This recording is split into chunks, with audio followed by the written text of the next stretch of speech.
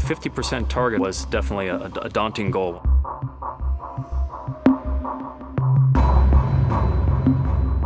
We want to develop the most fuel-efficient truck running on the streets in North America. The question was, how aggressive would we need to be?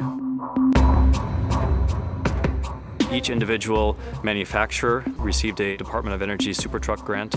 We immediately embraced it because it fit exactly our long-term strategic plans. We want continuously to improve fuel efficiency. They not only wanted us to look at technologies that could be implemented in, say, the next 5 to 7 years, but also technologies that were 10 years or plus out. We had to do a clean sheet approach. We looked at the very beginning over the external aerodynamics of the vehicle. You try to take your ideas and shape it into something and then test it. And you say, okay, is that aerodynamic? And once you get there, it's a question of how do you turn that into a real truck? So the first phase was identifying and measuring our baseline and then figuring out what we needed to do to get to 50%.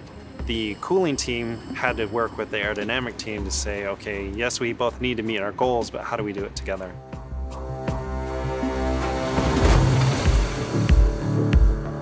Within the Supertruck program, we are able to leverage the knowledge and expertise of the global Daimler organization. Experts within North America, both in Portland as well as in Detroit. We have our Global Hybrid Center in Japan. Our powertrain experts, they came from Detroit and from Germany. You can really leverage expertise across the globe, across different national labs, and that really accelerates the development of the technologies.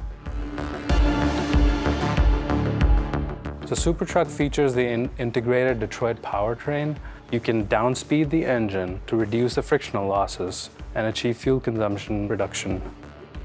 In order to overcome the trade-off between aerodynamics and cooling, we came up with an innovative grille design. So open the grille only in times when cooling required and close the grille under high vehicle speeds in order to improve aerodynamics.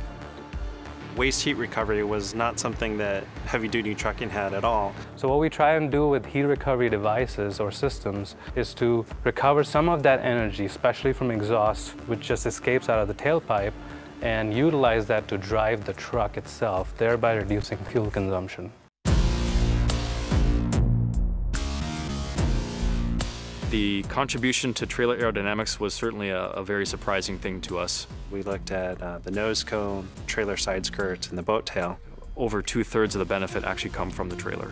How that affected the tractor, things like eco-roll and hybrid, we had more energy to recuperate simply because the tractor and trailer were more aerodynamic as a system.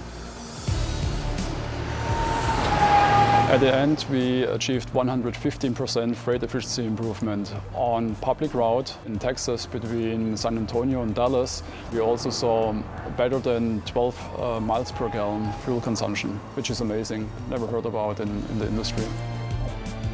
A 1% in freight efficiency over the 10,000 vehicles running at 120,000 miles per year. I mean, you're saving millions of gallons of fuel. We have to invest in the future, not just of our company or the economy of the United States, but in the future of the entire planet. We were able to work on very high-risk, high-reward technologies and provide functional demonstration on a line haul vehicle. The Supertruck program provided us the opportunity to see what's really possible, not today, not next year, but many years into the future.